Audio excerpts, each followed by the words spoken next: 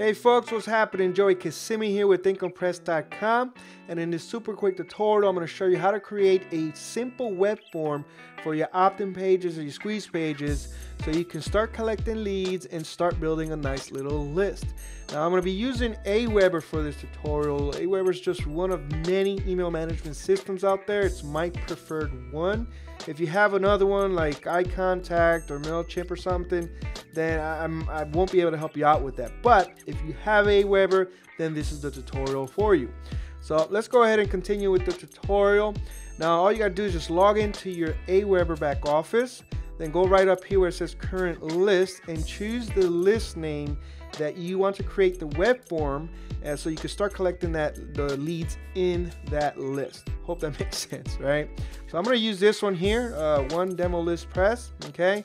And then right up here at the top right hand corner, you're going to click on web forms. It's going to take you to this page here, and then all you got to do is just click on this button here that says create a new web form. It's going to take you to the editing area where you actually get to design your opt-in box. Okay, so right here all you got to do is just choose one of the many that Aweber provides for you. So if you're not techie like I am, okay, they actually have some pre-made ones for you right here.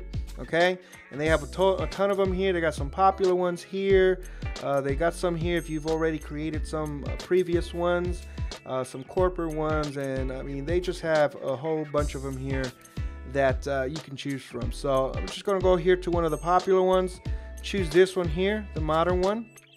Then we'll go ahead and click on load the template. So right here there's a few things that I personally don't like, so I'm going to go ahead and just take out this header thing here. I'm going to take out this footer and then take out this as well. Okay, I'm going to go ahead and leave these here.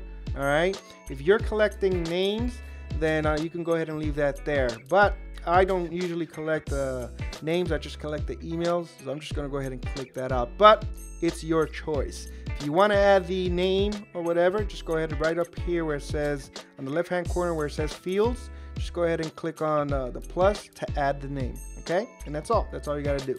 So let's go ahead and just take that off here for a second here. Oops, sorry about that. Go ahead and take the name off, and then just go ahead and click on save, and you're all set. Now all you got to do is just go on to step number 2, which is the settings.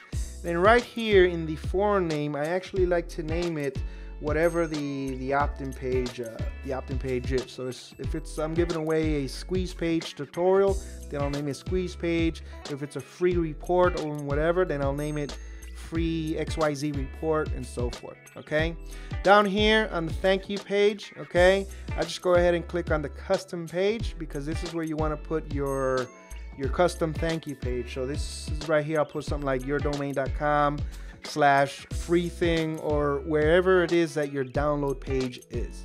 Okay, and then right down here, already subscribed, I usually do the exact same thing there. Whatever I put in here, I go ahead and put it right there. Okay, now if you don't have a thank you page yet, you can go ahead and leave it on the basic version, and Aweber has their own version of the thank you page, which lets them know, you know, thank you for subscribing, blah, yada yada yada. Okay, so right there, just go ahead and put those links right there, then click on save, and then you're gonna go on to step number 3, which is actually publishing.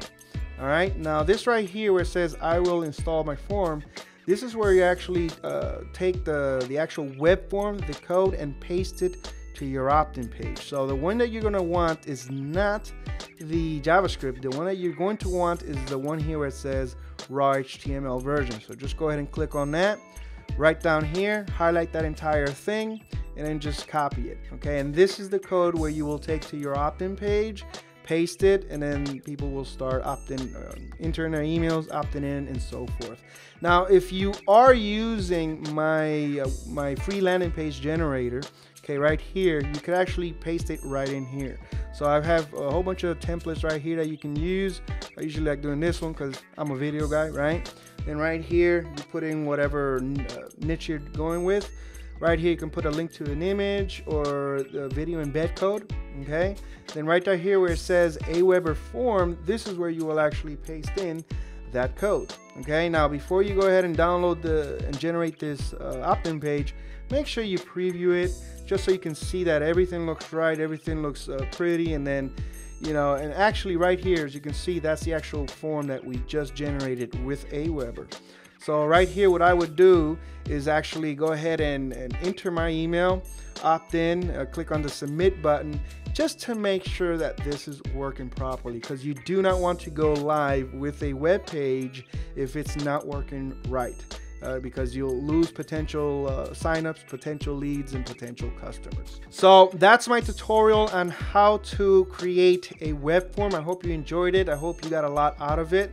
If you want to take advantage of this free landing page generator, all you have to do is just go to incompress.com/free landing page generator, all one word. Okay, and it'll take you right to this page. I'll have the link below this video if you're on my website or if you're on YouTube. Okay, so with that said, this is Joey Kissimmee. Peace. I love it for free, and I'll see you on the next.